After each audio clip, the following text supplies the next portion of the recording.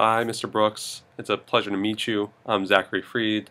Thank you so much for letting me into your office. It's a great honor to meet you. I just want to tell you before anything, I loved Ultimate Christmas Present. I watched it so many times when I was a kid, and I'm Jewish, so that's saying something. I really liked it. So anyway, today I've come here to pitch to you a fantasy movie. I've always been a huge fan of fantasy since I was a little boy because, no matter what I was facing, no matter what problems I had, I could always be transported into this other world and, put myself in the protagonist's shoes and, fight whatever these clear evils there are in his world and, triumph over them.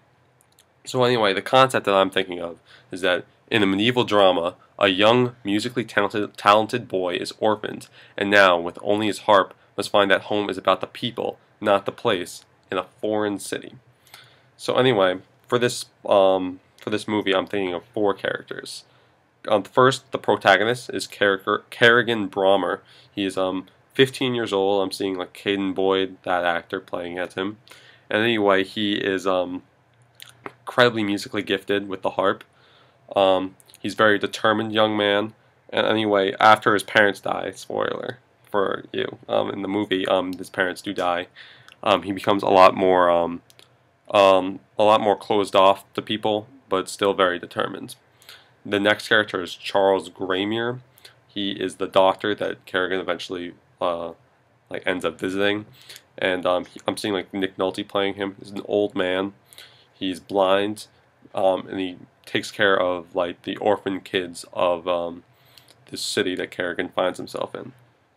And his assistant, another main character, is Lance Scar Lamont. I'm seeing like Jake T. Austin playing as him.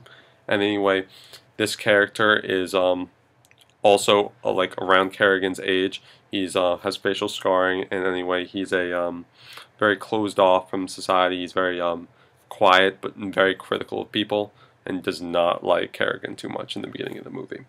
Then the antagonist is Basher, who's this bully type, and who runs a gang in the city. So the movie starts off in, we're in this medieval land called Erisum, like medieval England. Anyway, we start off with Kerrigan, and he lives with his parents who are traveling minsters, so they don't have like a house. They go to town, singing and getting money. And he's been taught the harp from a very young age.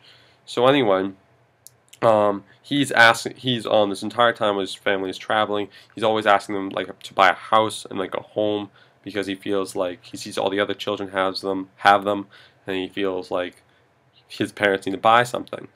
But his parents are like, no, it's all just about us. We're our own home. But Kerrigan never really understands this. He thinks that you have to buy a house to have a home. So anyway, one day when he goes out to practice his harp and gather firewood in the woods, when he comes back, he sees his parents are dead. Bandits killed them, and they set fire to their caravan. And the bandits actually see him, and that's the end of Act 1. In the next part, the bandits are chasing him through these woods, but he manages to hide. But he's completely lost now, and he manages to arrive at this city called Tarim, half-starved, and all he has is his harp. And anyway, he runs into Basher and his gang, and they immediately want the harp, but Kerrigan refuses, so they beat him up, and in the scuffle, the harp breaks, so they leave him behind. So now Kerrigan becomes kind of a street urchin of this place. He has to beg to get money. He meets a dog who he becomes good friends with. Anyway, he makes a promise to himself that he's going to make enough money to buy himself a home. Now that he doesn't have a family, he needs to have a home, a place to call his own. So anyway, he begins to steal now after this because he wants to make more money. And after getting a lot of loot one time, he runs into Basher again, and they steal his money and they knock him out. So anyway, when he wakes up, he's in Charles's clinic. He's a doctor and he's healing him. And anyway, Charles really likes him, but then Scar really doesn't like Kerrigan. So Kerrigan, as he heals, he sees that Charles has a harp, and anyway, he starts to play it one day, and it's so beautiful that Charles and Scar start to cry, and they're like, "Please play for the patients here as a job, and we'll give you the harp."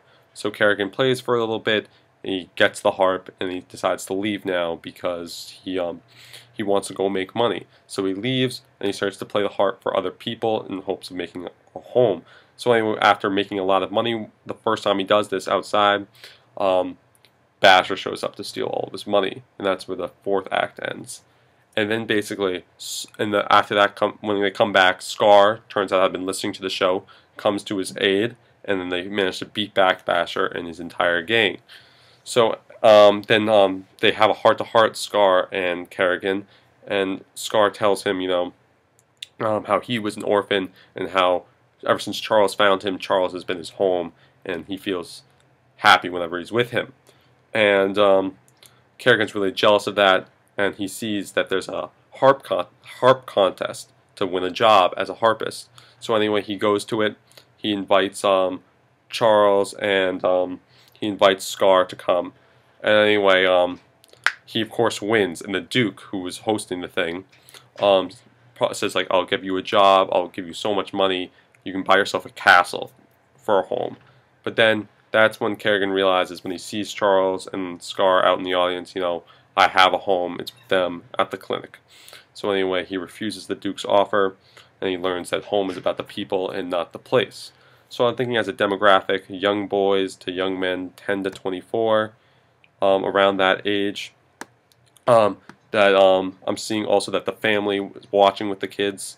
So advertisers can advertise to the kids and the parents. And the channels, I'm seeing ABC Family, Disney, Nickelodeon. And anyway, they can advertise to these people. So we need these channels that target preteens to teens. So anyway, you can put like sports gear or toys, things like that will appeal to that age group. And I think we can make a lot of money like this. So thank you very much for having me in your office. Please consider my offer.